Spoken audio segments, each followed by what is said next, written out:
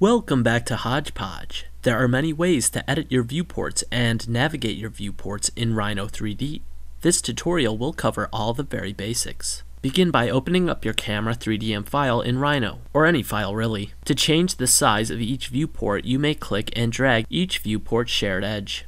If you have zoomed out in one window, to automatically scale the view of the remaining viewports, you could right-click on your viewport title, select Set Camera, and Synchronize Views. The remaining viewports will zoom to the same degree.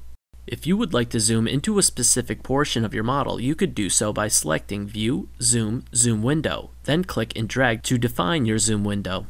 To zoom to a specific object, first select the object you would like to zoom to, then go to the top menu and select View, Zoom, Zoom Selected.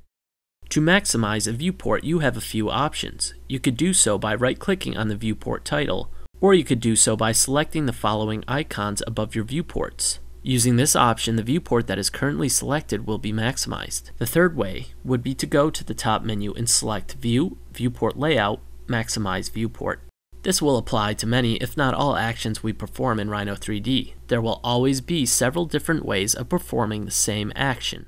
Thank you for watching. I promise these videos will become a little more interesting as we advance. This has been a presentation of the second Rhino 3D exercise in the Level 1 training manual. Please click the following links to view the next and previous tutorials in this series, drawing lines, and the basics. As always, don't forget to leave a like and subscribe.